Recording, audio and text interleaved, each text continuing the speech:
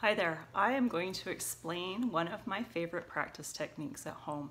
This is a practice technique that if you use it frequently, you will make amazing progress in your practice because you're really going to focus in with laser-like focus on just a little bit of the song. And I call this technique video game practicing.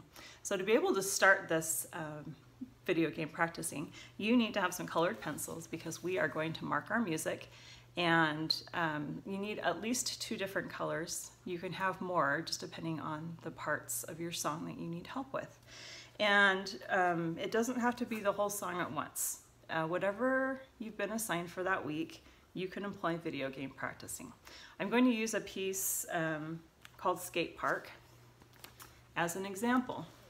So the kids in this class have already learned this page, and we have a new section here that they were having troubles with. So if you can see on my music, I have used my colored pencils to color and shade in 2 measures at a time.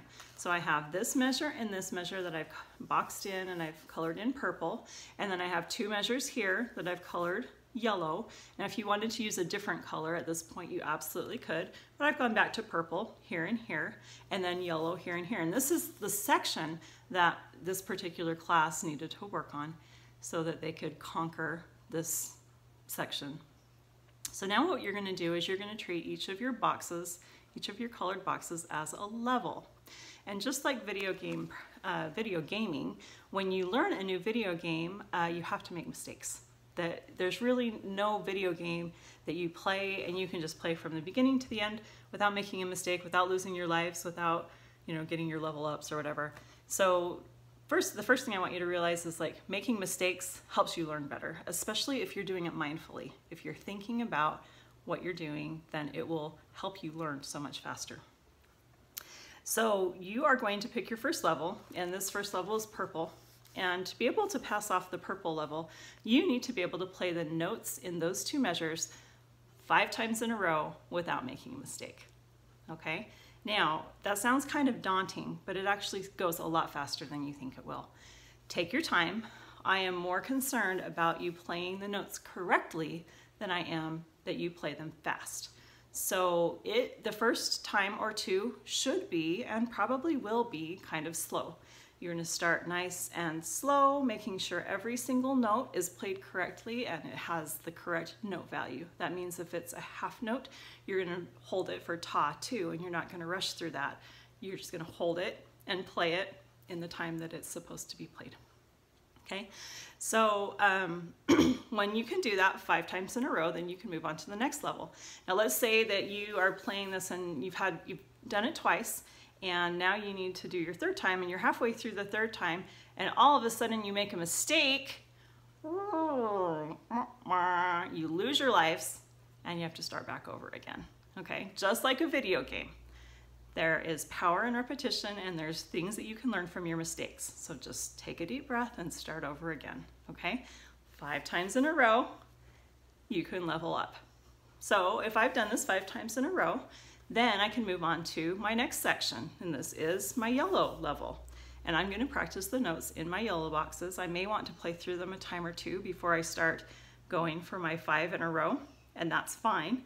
So when you're ready, start with every single note, make sure it's correct, that you're playing the right notes as they're found on the keyboard, and that you are holding all of the notes for the proper length and duration.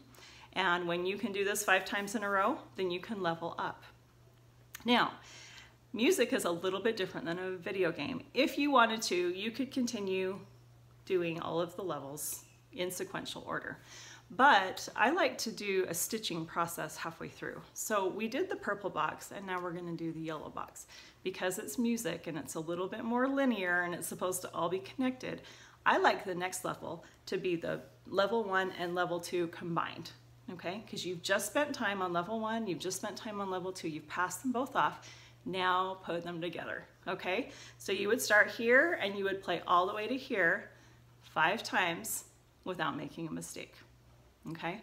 And then you would continue, and it doesn't have to be all on the same day either.